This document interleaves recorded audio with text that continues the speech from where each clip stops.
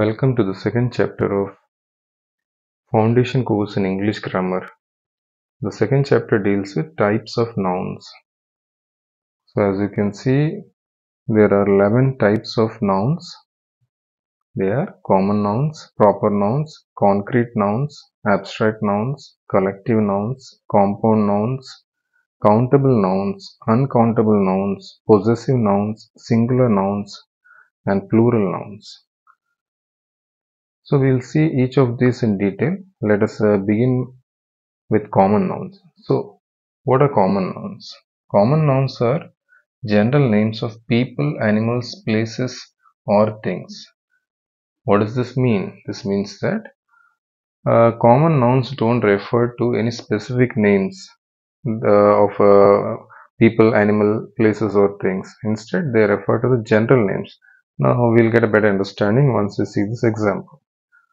The goats grazing in the field belong to my uncle. Now in this sentence, if you can say goats, field, and uncle. Goats is a type of animal, and goats is the collective name given to a group of animals or group of goats. So there is no specific name involved here. Field also, it's a general field. It's not mentioned whether it's a paddy field or mustard field or a wheat field. So there again, it's a general name. Then uncle. Uncle also, the name of uncle is not specified, so it's only uncle. It's a general name based on relation, uncle. So goats, field, and uncle. What are they? They are common nouns. So some other examples of common nouns are boy, girl, city, town, country, car, dog, cat. So any such word which indicates a general name given to people, animals, places, or things are called as common nouns. Now let us see what do you mean by proper nouns.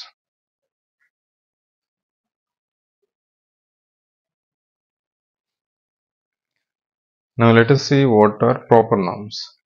Proper nouns are specific names of people, places, animal, or things. So in common nouns we saw common nouns are the general names given to people, places, animals, or things. Similarly, in proper nouns, proper nouns are specific names of people, places, or things. Now consider the sentence, Ashoka was a great king. In this sentence, what is Ashoka? We all know that Ashoka was one of the greatest emperors of, or one of the greatest kings of India. Okay. So Ashoka is a specific name. So in the sentence, Ashoka is a proper noun. Ashoka was a great king. Now, what is king? From our previous this one topic, which was on common nouns, we can make out that king. King is a general name given to a class of people. So king. King is a common noun. Ashoka is a proper noun. Other examples of proper nouns are Rakhi, Suresh, Mumbai, India, Richard, London, February, Cleopatra, Jeremy, and so on. So these are the specific names of persons, places. Of course, things we are not included in this examples. So this is what is known as proper noun. Now let us see what is meant by concrete noun.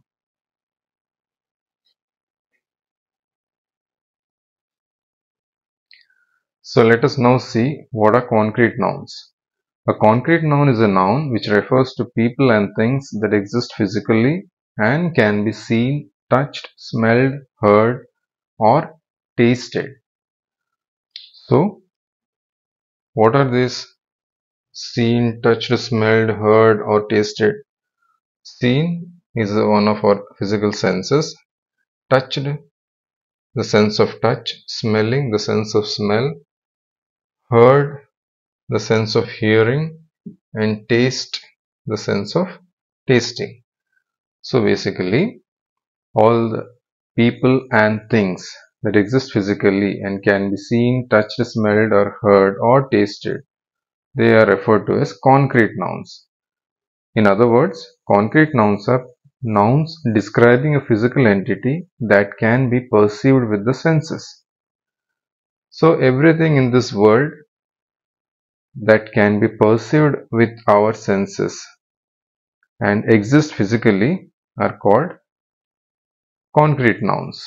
For example, park, building, bridge, beach, laptop, car, pen, book, table, teacher, student, doctor, lawyer, dog, mouse, rabbit, bird, and so on. So these are called concrete nouns.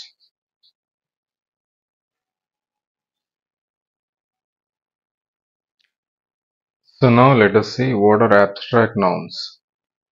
A noun that refers to ideas, qualities, and condition. That is, things that cannot be seen or touched and things that have no physical existence.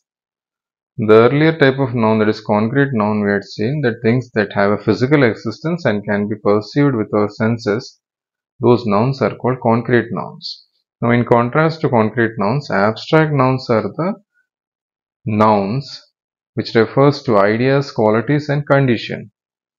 That is, things that cannot be seen or touched and things that have no physical existence. So it's quite the opposite of concrete nouns. So when you look at the examples, you'll get a better understanding. For example, goodness, kindness, hardness, youth, childhood, death, poverty, love, friendship, time. Now these are the things which don't have any physical existence and cannot be seen or touched. So such things and the nouns which refer to such things are called as abstract nouns. Now an important point to remember is this note, that is, the names of the arts and sciences like grammar, chemistry, physics, etc. are also abstract nouns. So the grammar that we are learning now, grammar as a subject, that also comes under abstract nouns because it does not have physical existence and it cannot be seen or touched. So this is what is meant by abstract nouns.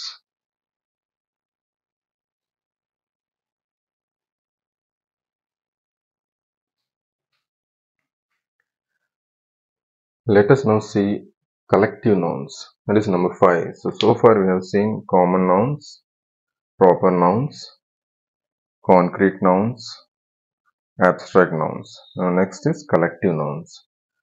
A collective noun is the name of a collection of persons or things taken together and spoken of as one whole. That means a group or a collection of persons or things. The name given to it is called as collective noun. For example, crowd, mob. Crowd is a collection of people. Mob is also another form of crowd. Team. Team like players for a particular sport representing a particular country or a state. So team. Team is a collective noun. Flock, herd, army, fleet, jury, family, nation, parliament, committee, choir, audience, crew, pack, government. So from this what can we infer? That is, in other words, collective nouns refer to groups of people or things. In simple words, collective nouns refers to groups of people or things. Next we are going to see what are compound nouns.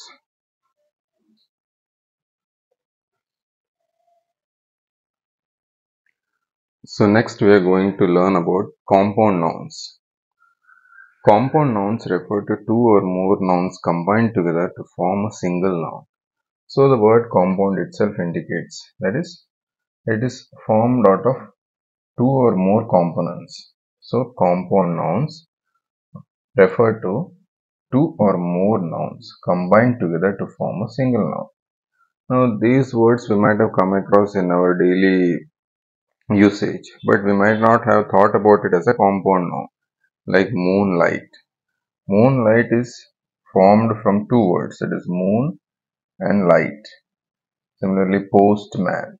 Post and man combined together to form postman. Chessboard. Chess and board. These two words combined together to form chessboard. Armchair. The words arm and chair. Screwdriver. Screwdriver. Teaspoon. Tablespoon. Table and spoon. Teaspoon, tea and spoon. Windmill. Wind and mill. So next we are going to see what are countable nouns. So up to compound nouns we have seen. Next we are going to see what are countable nouns.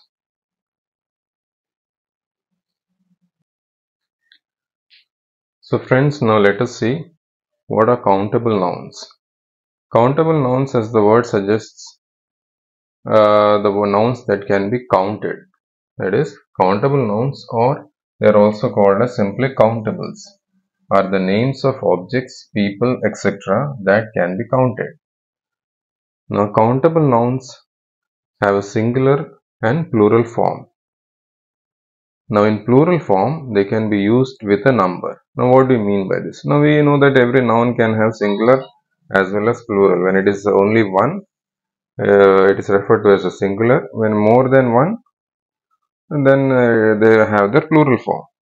So, countable nouns or countables are the names of objects, people, etc. that can be counted. This is simple to understand. The second one is also not that difficult to understand, but let me elaborate. They have a singular and plural form. That's also clear, I hope. Now, in plural, the countable nouns can be used with a number.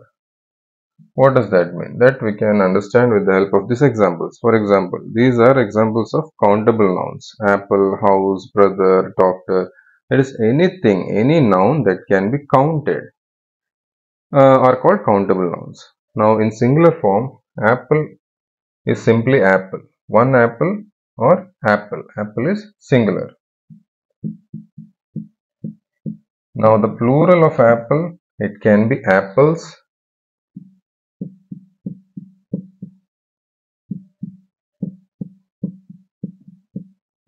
or if in a particular sentence, if the context requires for us to know how many apples, then that sentence can be like, this bowl contains 5 apples. So, this is what is the meaning. In plural, they can be used with a number. 5 is a number. In words also we can use or 5, the number. Okay, so this is what we mean by in plural they can be used with a number. Apple, normal, simply straight away plurals is apples. But specifically if any particular context requires how many apples, so this bowl contains 5 apples. So number can be used with the plural form of countable nouns. Now similarly house straight away plural is houses. Okay. Now, if a number needs to be used, how many houses are there in this area? If anybody asks, then we can say there are 4 houses in this area. So, number can be used with the plural form of countable nouns.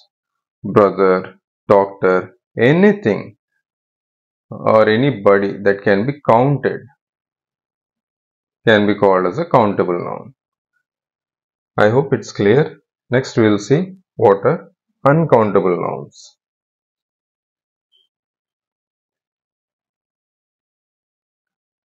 So now let us see what are uncountable nouns. Uncountable nouns or uncountables are the names of things that we cannot count. Just like in countable nouns, the definition itself means that the names of things that we can count comes under countable nouns. So under uncountable nouns, the names of things that we cannot count come under uncountable nouns. They mainly denote substances and abstract things. And the most important thing in in countable nouns, we had seen that they can be in singular and plural form, but uncountable nouns can only be used in singular. Okay. Now, when you look at the examples, you will get a better idea. For example, coffee. Coffee, singular, is coffee. The plural, there is no another form. It is coffee only. It will always remain coffee. Even if it is more than one coffee, the word coffee does not assume the plural form. Similarly, gold, honesty. Honesty is an abstract thing. That also comes under uncountable noun. Air, rice, knowledge, anger, and so on. So these are the examples of uncountable nouns. I hope everything is clear till now. So next we will be seeing what are possessive nouns.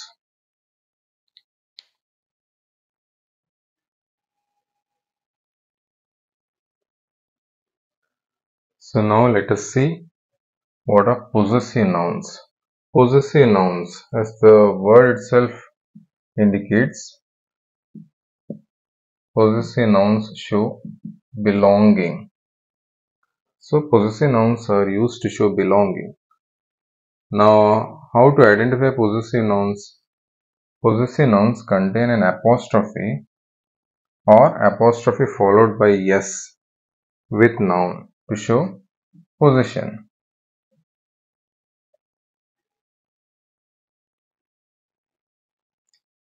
Now, for example, Suresh's bike, Sara's books. Now, in these examples, the bike belongs to Suresh. So, Suresh is the proper noun here. Apostrophe s. Apostrophe s with noun to show possession. So, Suresh is the proper noun here. His bike. So, Suresh's bike. Books belonging to Sarah. So, Sarah's books. Sarah followed by apostrophe s books. Now, there can be instances where these nouns, the proper nouns, by themselves will end in s. For example, the name James. James is a proper noun ending in s. Charles. Charles is a proper noun ending in s. Now, in these situations where the proper nouns are ending in s, the possessive nouns will be indicated by simply an apostrophe following the last letter. That is, James will not become Jameses. Instead, it will be only James followed by apostrophe. So this point you need to remember whenever possessive nouns are used and the proper noun in the possessive noun ends in s. Similarly, in plural, in cases of plurals, now plural of tiger is tigers. So when, for example, we have while walking through the forest, we suddenly see many footprints of tigers. So tigers' footprints. Here also the plural of tiger, that is tigers, ends in s.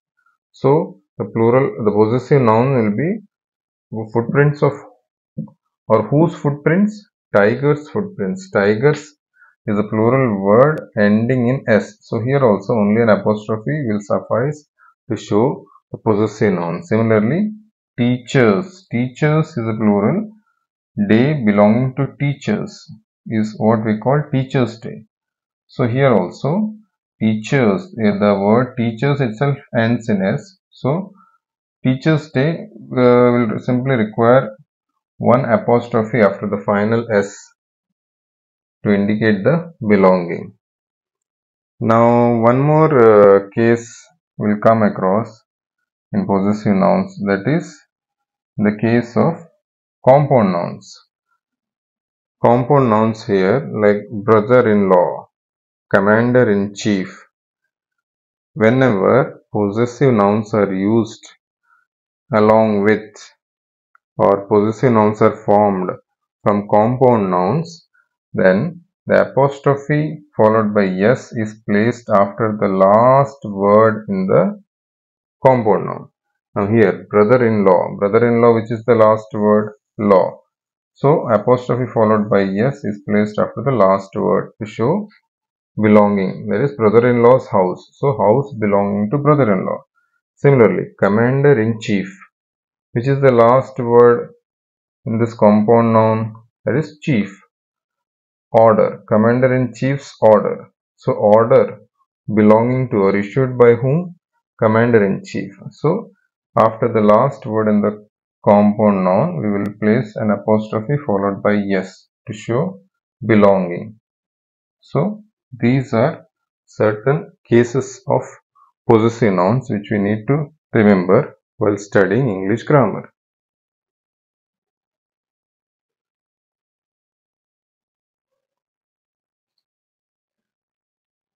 Now let us learn about singular nouns.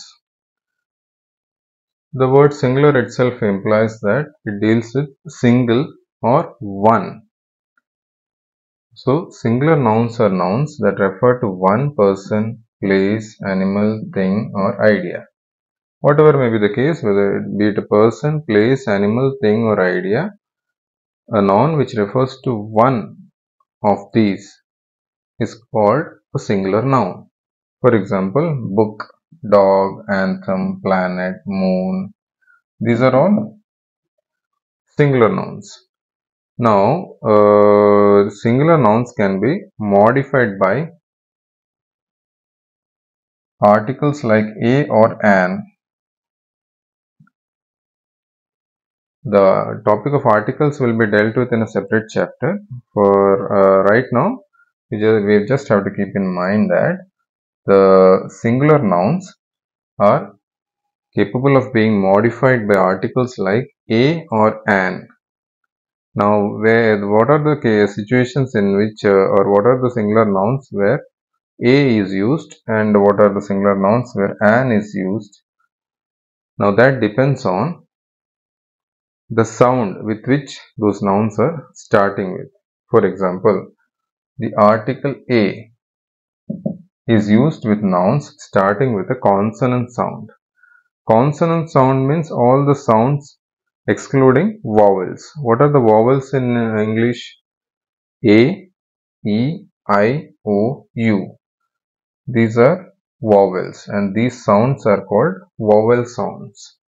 Okay, so other than vowels, all the remaining sounds are called consonant sounds.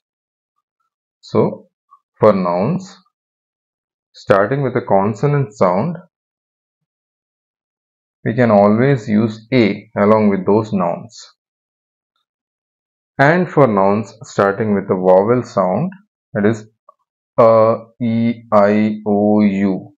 See, a, e, I, o, u, these are the letters which are vowels in English.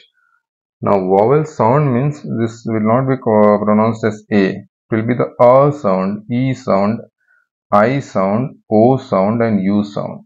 So, for nouns starting with a vowel sound, they are capable of being modified by the article an.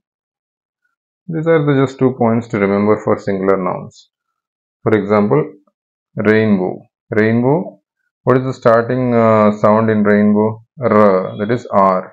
R is a consonant. So, A. It will be prefixed with A. It will be called a rainbow or a rainbow. Elephant. In elephant, what is the starting sound? That is E. E is a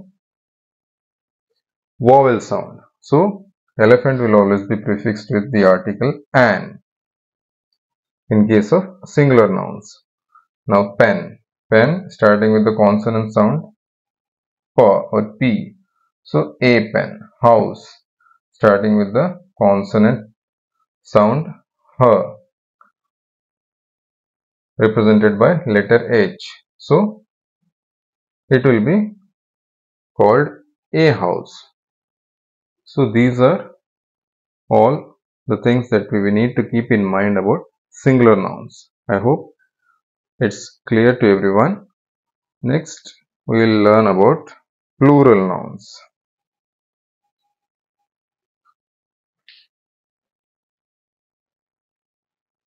So last but not the least, plural nouns. Plural nouns.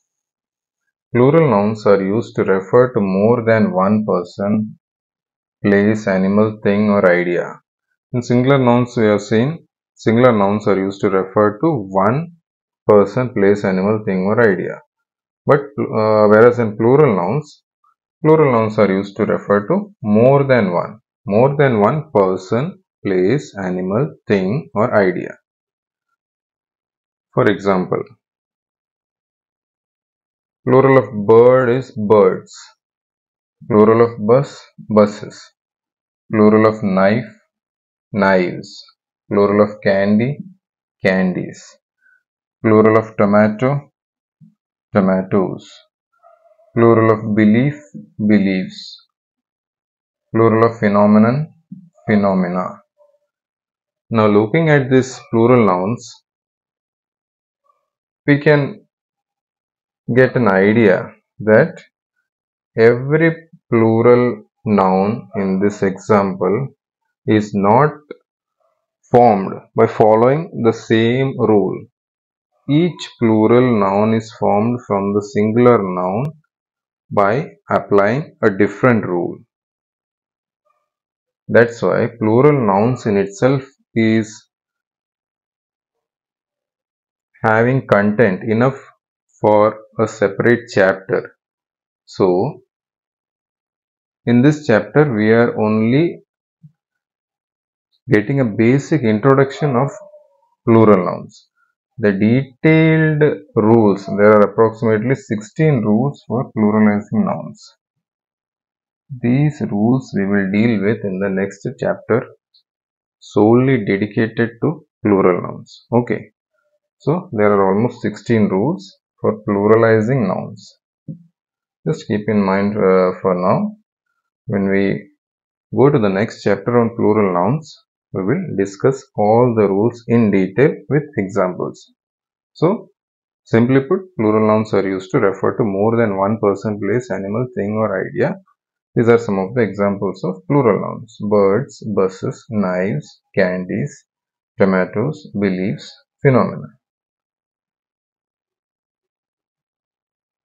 So I hope this chapter has presented to you a clear-cut understanding about the types of nouns. Thank you.